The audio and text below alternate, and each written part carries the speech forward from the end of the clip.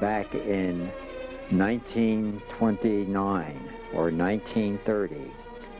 That was the year that my father first got his camera. Notice the condition of the road. That was a 1928 Studebaker. That is a 7-passenger car.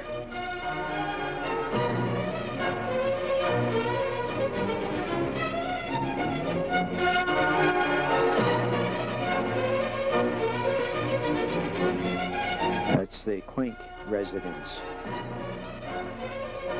William H. Scott barbecues a Neshaminy Falls turkey, better known as a hot dog.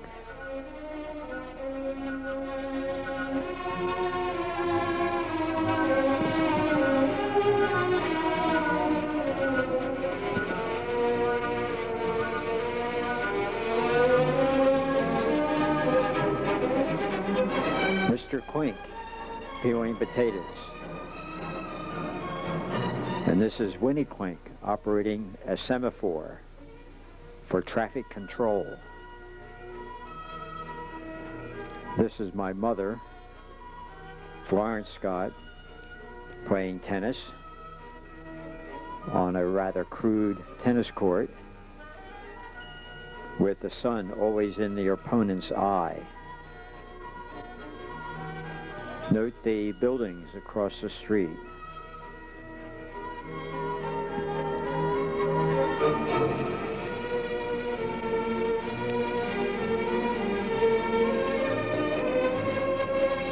This is probably the winter of 1931 or so.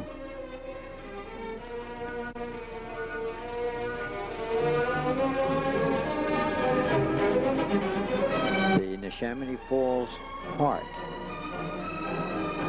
This is something that no one has seen for a good many years, since it's been taken over by the water company.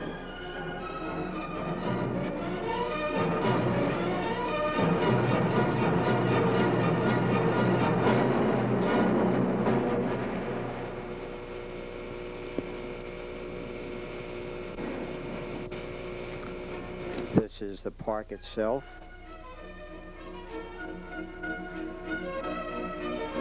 And years ago, I can recall having a miniature roller coaster and also a pavilion. And I believe it had a carousel at one time.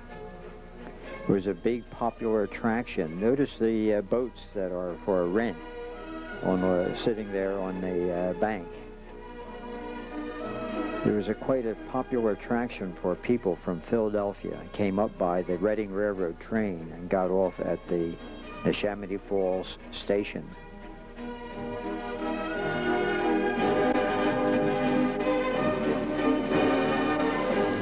That is the locks that control the water level.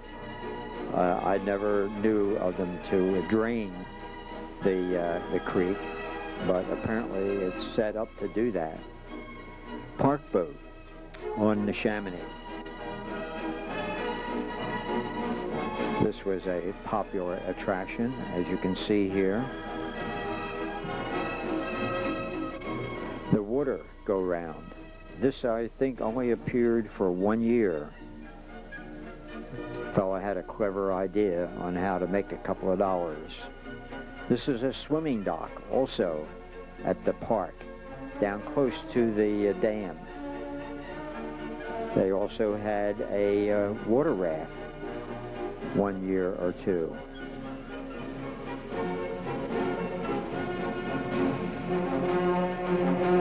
Mermaids and merry men on Neshaminy. This was taken up near the upper tip of the island, on the shore, not from the island itself.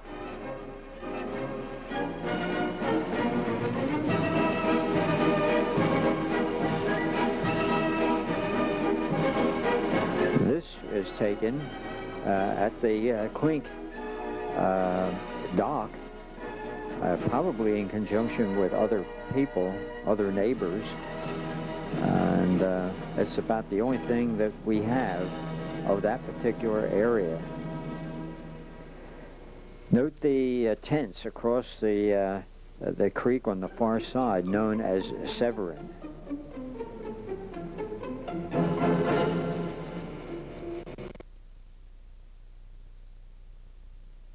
Problem there.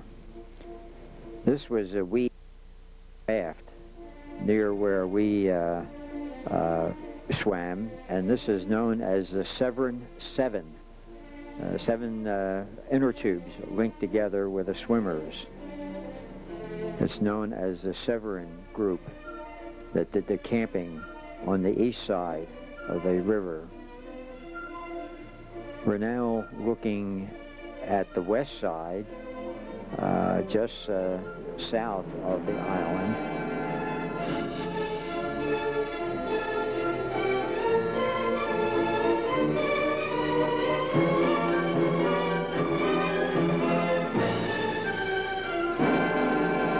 And this is just above where that stream comes in to join the creek.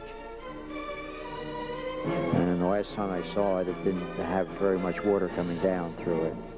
Jack's house on Neshaminy. I'm not sure just what his last name is, but it's one of those houses that was along that road or thoroughfare that is accessible from the highway. Sebastian Meadows on Neshaminy. Mr. Sebastian owned a great deal of property in the early days and rented out the property to various campers. Even the little landing where we had our dock was rented from Mr. Sebastian. So this is where people came and tent for the summer, put a tent up over a wood platform. We're now viewing the upper edge of the island that's to our right. That was very popular for swimming. And this was taken, I think, on the Sebastian Meadows, one of the young fellows there. Quite athletic.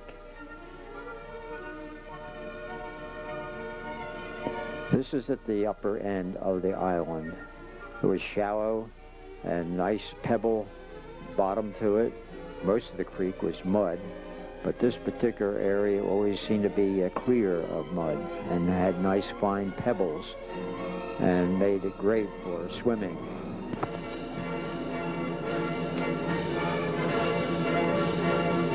This is viewed from Matthew Best's house up on the hill above the meadows.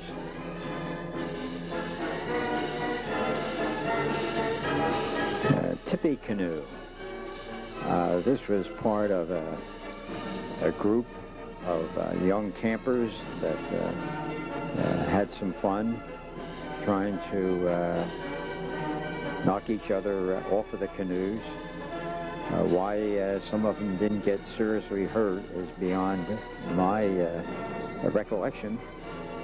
There were also some canoe parades, I guess you would call it, where these energetic campers would tie canoes together in the form of a flotilla and parade up and down the water with all kinds of decorations streaming from the canoes in the form of a mast, and quite colorful, playing banjos and other instruments.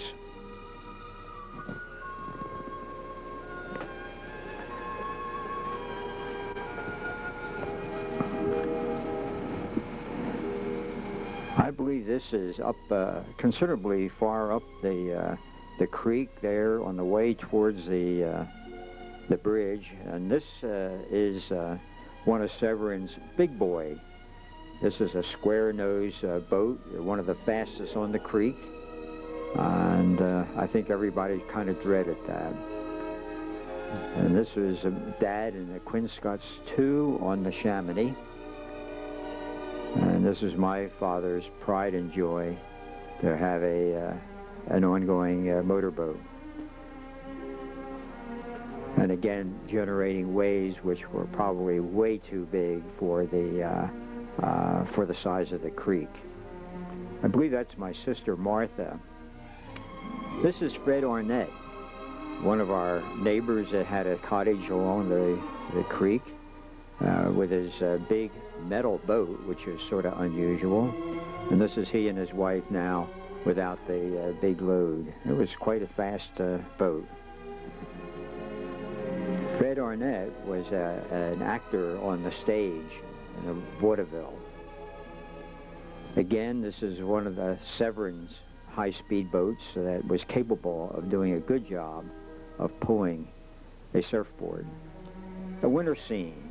Unfortunately, there was a lot of snow that particular season, so it had to be shoveled off the ice in order to make room for the skaters, and this is why you see them going in circles. And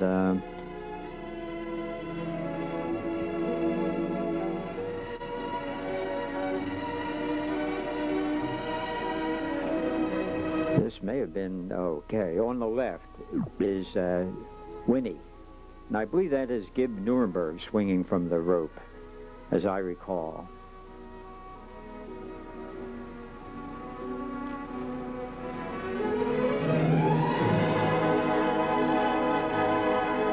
This was a time of the year where my father was able to skate all the way up close to the bridge at the north end of the creek, and he ran across this skater and just couldn't resist.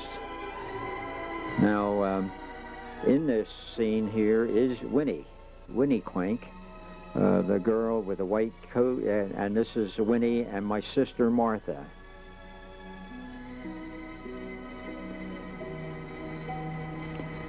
That's Winnie right there. The ice jam. We had a warm spell there, and that broke up the creek. And this is up at the north end. And what you see here is one of our weekly walks that we took through the woods to get a little exercise and get warmed up. Since we didn't have year-round heat in our summer cottage there, it was always quite chilly. We had to depend upon kerosene stoves and the fireplace for our source of heat during the winter.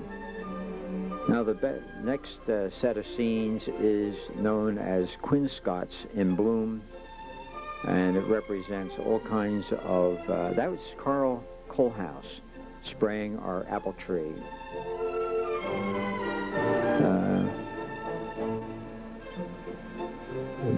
These pictures were taken in the year of 1937, 1938.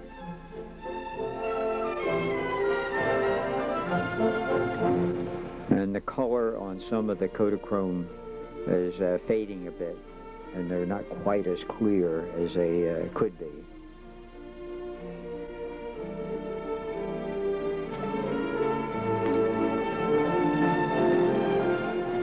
The bird bath is in our side yard.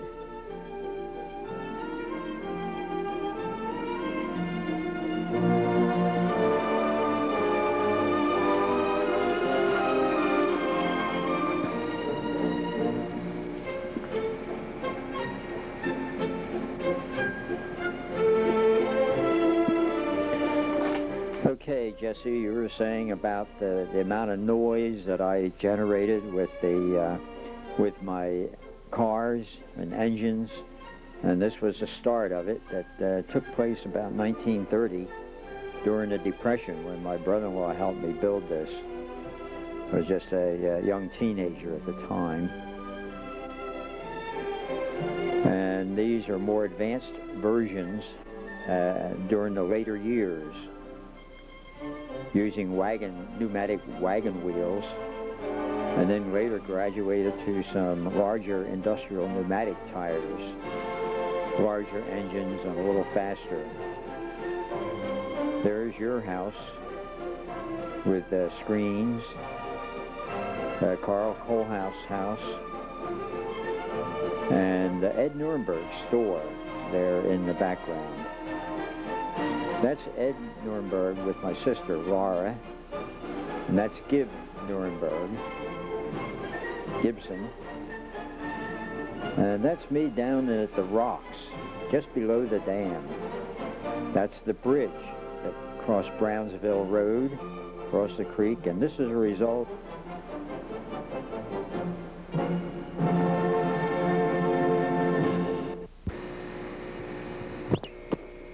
of a flood that took place in 1938. All this destruction was just north of the Brownsville Bridge. And this is a scene from the creek above the bridge, several miles above.